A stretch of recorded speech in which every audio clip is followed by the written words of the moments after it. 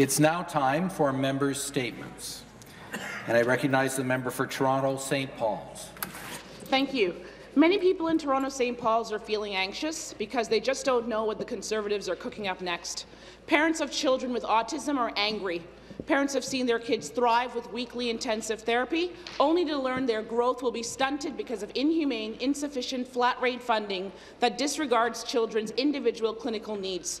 I received a letter from our local parent about the impact of the cuts. David's 7-year-old daughter, Kaylee, receives 25 hours a week of therapy at a cost of $66,000 a year, thanks to funding they've received through the current Ontario Autism Program. With the government changes to the program, David said he just won't have $66K to put aside for his daughter. As he stated, the changes you are making to this program means that I will not be able to continue my daughter in her program. David and his family have even discussed leaving the province to find better options for Kaylee because the new plan won't even fund more than 2 hours a week of therapy. David worries that with the new changes, his daughter's progress will regress. He says the changes are disastrous. The Minister of Children, Community and Social Services must resign.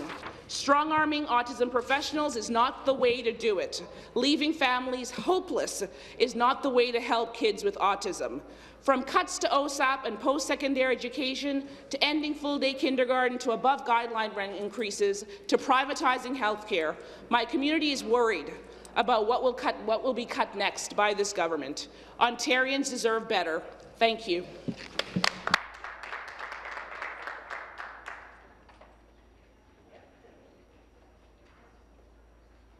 Member statements. The member for Flamborough-Glanbrook. Thank you, Mr. Speaker. Last Friday, I was pleased to attend a groundbreaking ceremony at KF Aerospace, located at the Hamilton International Airport. KF Aerospace, the largest aircraft heavy maintenance company in Canada, provides services to a number of airlines and cargo carriers. And I'm thrilled that KF is investing $30 million in the Hamilton area to expand its facilities over the next 4 years, building 2 new hangars that will nearly triple its capacity and create 275 highly skilled, well-paying jobs. As we have seen in the last few years, Hamilton International Airport has been growing at a rapid pace, becoming Canada's busiest overnight cargo hub and nearly doubling its passenger traffic between 2016 and 2017. As home to over 3,000 jobs, the airport is one of the largest and most important employers in the Hamilton area. In fact, the Premier chose to visit Hamilton Airport on one of his first tours outside Queen's Park after the election, meeting with stakeholders and airport officials.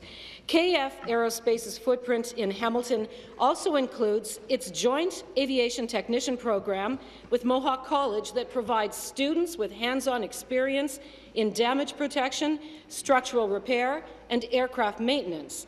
This expansion will give these students a permanent place to practice their skills at the Hamilton Airport. Once again, I would like to congratulate KF Aerospace on the expansion of its operations at the Hamilton Airport, creating hundreds of new jobs and helping us, this government, reinforce that Ontario truly is open for business and open for jobs. I need to inform the House that we're having some issues with the clock, so I'm going to try to give members a 10-second warning when their time is almost up. I realize that they can't. If the clock's working, it's working, but at times it's not. We're trying to get it fixed. Member statements. The member for London Fanshawe. Thank you, Speaker. Last week, I had the pleasure of attending a town hall meeting hosted by various London community organizations. The meeting was filled with lively debate, poignant questions, and a general concern for the future of Ontario politics. Participants shared their concerns regarding policies, legislation, and regulations this current government has implemented since taking office. And while each person in that room could respect that there would be differing points of view, perhaps differing ideologies, what they could not respect is the one-sided delivery of the decisions without proper consultations or consideration from their government. There was an appetite that they need to rise up and take action to fight back so that the government doesn't bulldoze over the wishes of the people. Their message was loud and clear. They want their voices heard. They want transparency from this government with decisions that impact their daily lives. The legacy of the current government is becoming one of imposing austerity on the most vulnerable. We have parents organizing rallies against this government, cuts to autism. funding. We have students going to the media to defend their student unions and speak out against OSAP changes. We have hundreds of letters from people who are concerned about the government's scheme to privatize health care. I am proud to use my time today to forward this request on behalf of my community. Ontario deserves better than it has received. Ontarians deserve a government that will listen, and that starts with working with all members in this legislature and the people of Ontario. Thank you, Speaker.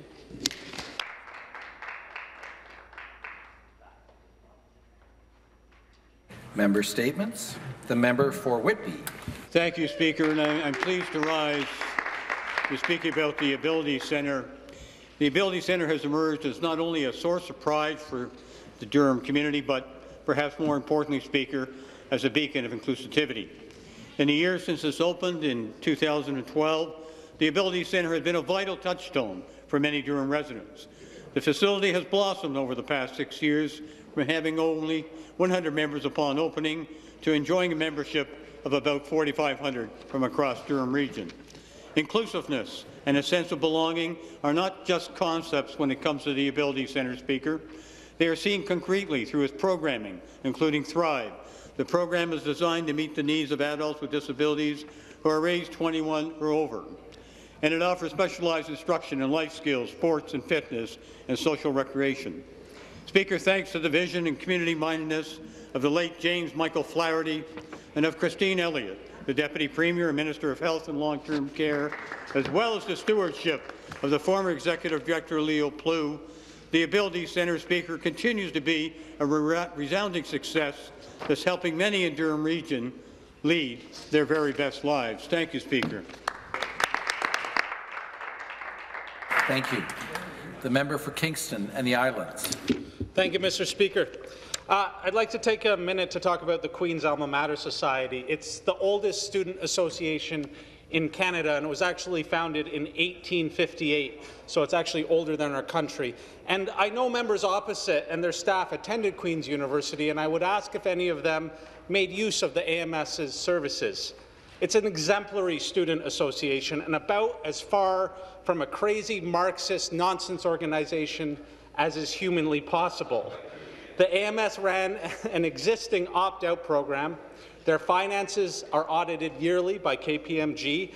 Budgets, financial reports, and annual reports are all publicly posted, and they make their dollars go a long way. AMS services include a food bank, a student-run coffee shop, a pub, a housing resource centre, a copy centre, a peer support centre, a walk-home program, and the Tricolor outlet, to name a few. And these services could disappear. They administer bursaries and grants for accessibility on campus and for those with financial need to access the activities that are available. These also may disappear.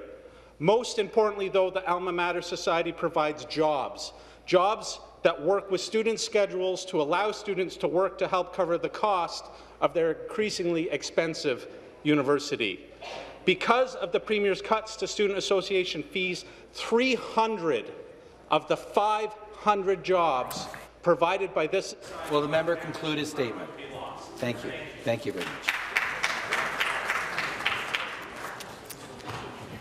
Member statements. Member for Don Valley East. Today I wrote the Integrity Commissioner calling for the investigation into an alleged conduct by the Minister of Children and Community Social Services. The threatening comments against the Ontario Association for Behavioural Analysts were alleged to be made by the Minister in order to pressure the group into supporting her plans for autism funding. And, Mr. Speaker, this is simply unacceptable. These are very troubling allegations. They undermine confidence in the integrity and fairness of the provincial government's decision-making, and these alleged comments give the appearance that the minister is using her position of influence to make not-for-profit organizations move on a pathway to support the government for her own benefit. This would contravene the Members' Integrity Act. This conduct should be considered unacceptable, and I believe that an investigation in this matter is important to ensure continued public trust in decision-making by members of Cabinet. Families deserve better. Every child in this province should have a hope for a bright future. It's time for the government to bring families back to the table at Queen's Park so we can make sure we fix this issue, Mr. Speaker. I'm willing to work with anyone, regardless of their political belief, and I think the government should do the same. It's time to fix the situation, Mr. Speaker. Thank you very much. Thank you very much. Member statements. The member for Oakville North Burlington. Speaker, few things are more important than education, and I'm pleased to report that our government is making education better for students and families in my riding of Oakville North Burlington. Our government showed its commitment to my community when the Education Minister, the Honourable Lisa Thompson, approved the funding for a new public elementary school in the fast-growing northeast part of Oakville. Parents, educators, trustees and others had been working for years to secure funding for this much-needed school from the previous government. I'd like to thank the Minister for listening to the needs of our community. The new $20.7 million went to the elementary school will be located at 6th Line and Dundas Street, with space for 776 pupils and an additional 88 childcare spaces. We are all looking forward to the school opening as soon as possible so that students can move in and start learning in an uncrowded, up-to-date facility.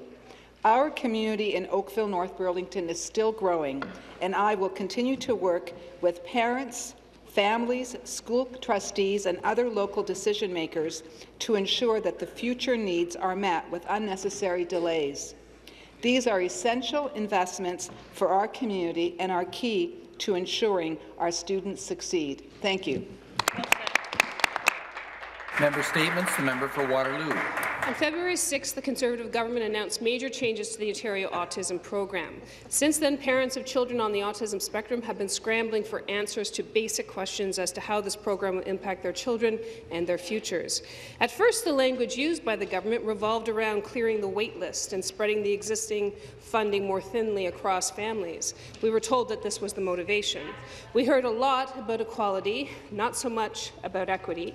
Parents have made the compelling case that the Conservative autism plan, a one-size-fits-all means-tested program, will fail most children in Ontario. In fact, thousands of families, they lost their funding overnight. If you review the history of autism expenditures through public accounts, it is clear that the previous Liberal government let funding stall despite rapidly increasing needs. That's why autism families were here in 2016. But they will be back, Mr. Speaker, because the PC plan is worse. Parents are concerned that the Conservative changes will mean a drastic reduction in funding by between $50 and $100 million. This is particularly worrying for families with dual income levels at $55,000 because they will start to see their funding clawed back. And given the maximum expenditure for most age groups, families may only receive $5,000 a year. Parents have legitimate questions about the financing of this plan, and they deserve answers, and they deserve equity for their children in the province of Ontario. Member statements. The member for Simcoe North. Thank you, Mr. Speaker. At the beginning of December, our government announced that they would be moving forward with their plans to build 5 new beds for Mariposa House Hospice, as well as 5 beds for Hospice Huronia. This was welcome news for my community, as I know there have been many of us involved working hard to see this funding come to Simcoe North. This important facility will be built in Severn Township and will provide end-of-life care to the residents of Simcoe North. Nice. To support this initiative, I participated in Severn Winterfest Polar Bear Dip at Otis Park a few weeks ago. Whoa. I was joined by co-founder of Mariposa House Hospice, Dr. Cy Lowry, President and CEO of Aurelia Soldiers Memorial Hospital, Carmen Stumpo, and the Mayor of Severn Township, Mike Burkett, as well as many other wonderful volunteers and participants. I would also like to take a moment to recognize our youngest participant at the Polar Bear Dip, Victor, who bravely jumped into Lake Otis dressed as Spider-Man, a brave 6-year-old. Oh, wow. We were all thrilled to learn that through our efforts at Severn Winterfest, we raised over $6,000 in donations. Mariposa Hospice will provide compassionate palliative care to help honour every moment of life. It aims to give comfort, peace and dignity to its patients, and to relieve the worries of their families by allowing them to be just that, family, not caregivers. Nice. I was moved by the kindness and dedication of Mariposa House supporters, and I commend them for their countless hours of hard work to make this event a success. You can find some of Ontario's most kind-hearted community members in Simcoe North at fundraising events like these, and continue to show how hard we are all working together to make our communities great. Thank you. Member statements. The member for Eglinton Lawrence. Thank you, Speaker. I rise today to bring to the awareness of this House a devastating cancer that kills over 20,000 Canadians each year, more than colorectal, breast and prostate cancers combined. I am, of course, referring to lung cancer. According to Lung Cancer Canada, 1 in 12 men are expected to develop lung cancer during their lifetime, and 1 in 13 will die from it. 1 in 15 women are expected to develop lung cancer during their lifetime, and 1 in 17 will die of it. And while often linked to smoking, that is not the only cause of lung cancer. As many as 15% of lung cancer patients have never smoked a day in their lives, and many more have quit long before their diagnosis. But despite being one of the highest killers of Canadians, patient outcomes currently lag behind other forms of cancer. The 5-year survival rate of lung cancer is just 17%. I assure you that many wish to change that number. Advocates from the Canadian Cancer Survivor Network will be at Queen's Park tomorrow morning to meet with members of all parties. They will discuss the importance of destigmatizing lung cancer and the need to spread greater awareness to find better ways to detect and treat this challenging disease. The day begins with a breakfast reception at 8 a.m. in the Legislative Dining Room, and I hope that many of my colleagues in this House will be able to make it. Thank you, Mr. Speaker. Thank you. That concludes our member statements for this afternoon.